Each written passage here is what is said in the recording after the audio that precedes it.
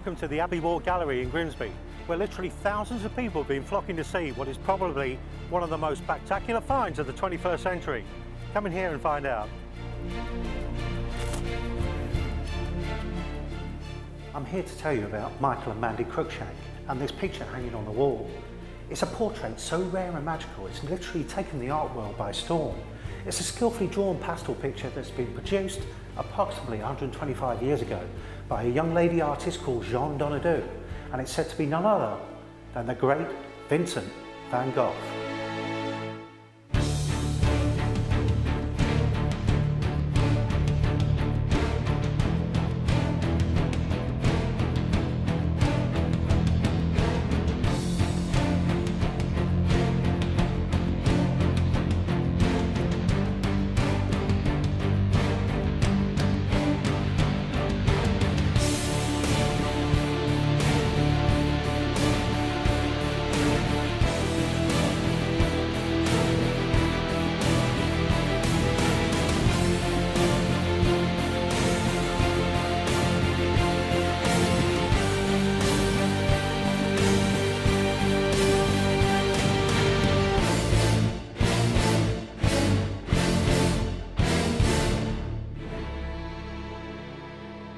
Mon nom est Jeanne Donnadieu. Well, it was just slightly fortuitous that we actually got a hold of the Jeanne Donnadieu, the misunderstood. We happened to be talking to a reporter from the local newspaper who's hugely supportive of what we do here at Abbey Walk Gallery, and he very kindly gave me Mandy's contact for the contact for the painting. So I rang up and was talking to her about it, thought it would fit into this exhibition beautifully.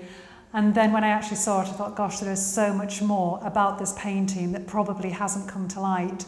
And just talking to the owner, talking to them about their research of the painting, what it actually means to them, and actually what it means to the world in a whole about this incredible man, Vincent van Gogh. We can just look into his life. This is a photo of him at that time, and it's just so incredibly exciting what we can actually learn about him as he was.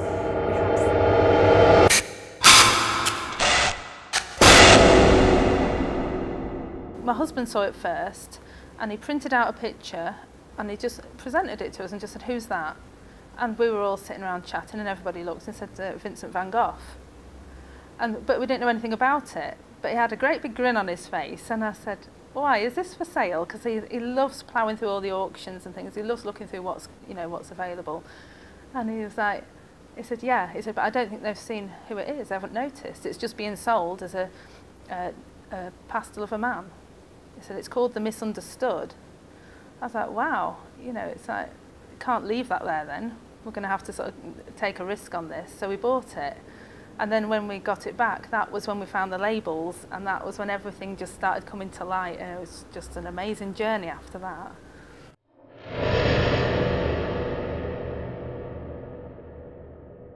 Jeanne Donnadieu was an unusual artist because she was, she's one of these that's unfortunately gone way off into the mists of time. So there were only sort of a few to make any comparisons to, but it was the actual subject that jumped out at him this time. It was most definitely, this is a very distinguishable person, Vincent van Gogh. Wow, you know him a mile away. J'habite au 17 rue Laval. Michael had also researched the address of the label on the back, and he said, guess what? He said they live 4 doors away from each other. 4 doors away, and that was because the address of the artist was on the back. The address was actually a road that wasn't really known, it wasn't tied in with anything, but when you research the road name, it had undergone a name change in 1887 from Rue Laval. And Rue Laval was like the road to be on at the time. It was everything just seemed to be around that. Everybody was there. Theo and Vincent lived together at that address at number 25, and she was at number 17. So there was a 4 doors between them. What an amazing find. Here we've got somebody that looks exactly like him. We have now not located the artist as being just in France with him or just Paris. We've got them on the same road, a few doors from each other.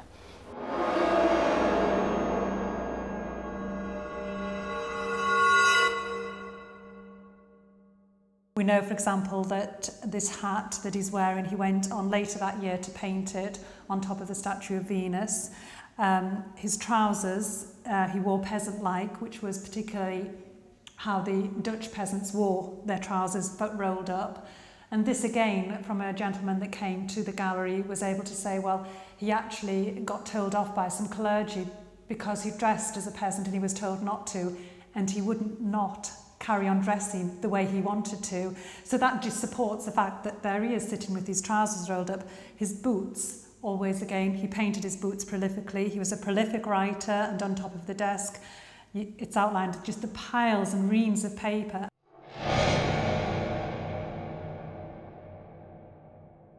He had all these books on his desk, but the interesting thing was that the Van Gogh Museum actually on their website have a picture of the desk that he painted of his own desk covered in books. There's not a paintbrush in sight. This is what he loves. He loves his books.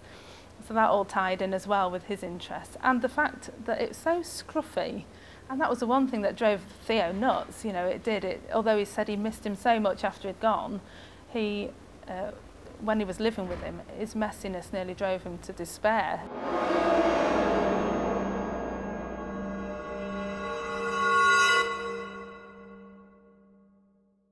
They believed he wouldn't sit in front of a female artist because he felt awkward around women. So I thought, well, does he look as if he's awkward around women? Because to me he does anyway. He looks awkward in this portrait. It looks a little bit uncomfortable.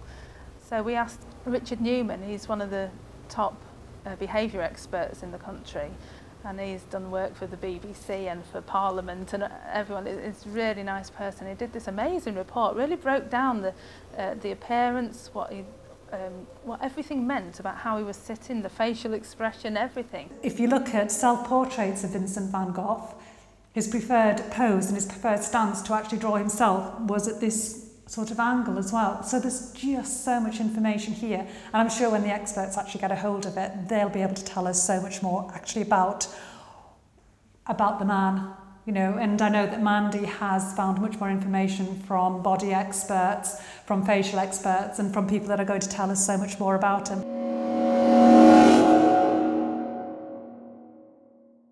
Well, we looked up the forensics and facial recognition experts around the world, and we found that some of the best ones were in Dundee University, and that's Professor Caroline Wilkinson and her team. And I know it's difficult to go on a work of art rather than a photograph, but even so, they do that. That's what they're the professionals for doing that. And so they did us an amazing breakdown of it. They did the measurements, they compared it to other portraits, and their conclusion at the end was, we believe this to be Vincent van Gogh. Interest in this particular painting has just become global. We found out this morning, for example, that it's gone to the Los Angeles Times, that it's already been in a newspaper in New York. In fact, we've had a gentleman from a New York broadsheet again ring us this morning, ask us to send us further information about it. New York, of course, is probably one of the centre of the art world, so the interest, of course, would be there. And just the interest from the general public, from people that want to come in and see him as well. And people have stood in front because they know the story of Vincent van Gogh, because it's a moving story and because it touches you as well. People have just stood in front of it, and we've had several people that have burst into tears. I had one about 5 or 6 minutes ago, and she just really stood back and said, it just makes me quite tearful because he's such an extraordinary man, and he's had such a huge impact on the art world as we know it now, although in his lifetime he had really no recognition at all, which is so sad. This was a top-to-toe picture of Vincent van Gogh, and you could see his expression in it, and he looked as if he was kind of like miffed from being sat there for so long. And also there's always that little bit of sadness in his face that you see in his others, and she'd managed to capture that in a pastel, which must be so difficult to capture expression, because I always think of like the Mona Lisa. Everybody's so amazed at the expression in that, but you've got it, and with Vincent you've got this wonderful expression that everybody feels for, and there it was in this portrait, this little bit of sadness in there that always makes you feel for him, that you want to say it's going to be okay, and that little feeling as well that made it kind of sad that 4 years after that he was dead.